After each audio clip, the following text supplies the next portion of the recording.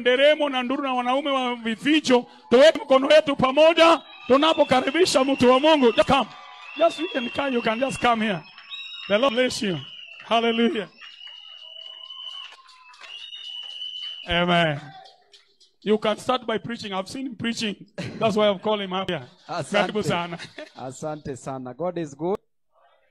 And all the time. I am keti tu chini. Asanteni sana. Asanteni sana. Leo hii nashukuru Mwenyezi Mungu kwa kunileta hapa kwa kanisa ya Baptist Church Kayole hapa Embakasi Central Constituency. Once again, the Bible says that seek ye unto the kingdom of God first, and every other thing shall be added unto you. Ninawashukuru sana na nina furaha sana kwa kukuja kuabudu Mwenyezi Mungu nanyi siku ya leo. Na siku ya leo nimekuja hapa na bibi yangu ambaye yuko hapa. Anaitwa Frida Ongili. Niko na watoto wangu ambao wako hapa. Na ninataka niwashukuru sana. Bishop umesema ni rich kidogo.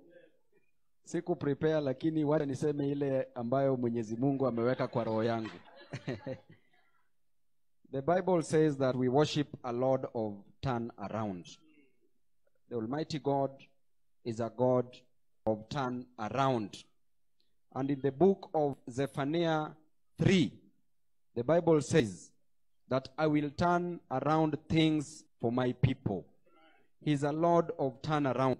He's the Almighty God who turned around barren wombs into babies. He turned around a barren womb in Sarah into a baby. He turned around the Red Sea into a dry land so that the Israelites could pass through. He turned around 5 loaves of bread and 2 fish into a dinner for the multitudes. We worship a Lord of turn around. And the Almighty God turned a shepherd in David into a king. He turned Moses, who was a murderer, to a person who delivered the Israelites from the bondage. He turned around Joseph from being a prisoner into a prime minister.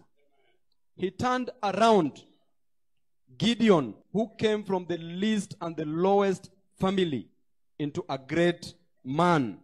And the Almighty God will turn around your challenges into success. The Almighty God will turn around your sickness into good health. The Almighty God will turn around your lack into abundance. The Almighty God will turn around your mess into a message. He will turn around your test into a testimony. He will turn around your addiction into freedom. And the Almighty God told Zachariah,